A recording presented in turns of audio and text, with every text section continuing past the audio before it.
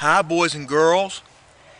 I just finished reading a fantastic book.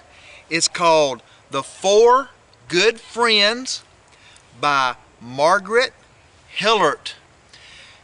Have you ever felt like that nobody wanted you or that you couldn't do anything right?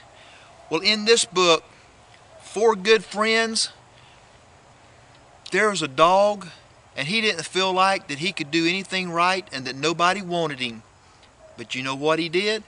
As he was going down the road, he found three very good friends that wanted him, that helped him.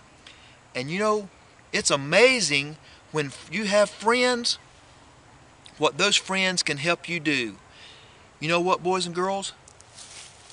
You need to go down and get this book called The Four Good Friends by Margaret Hillert, and see what friendship can do and how important it is for friends to help each other.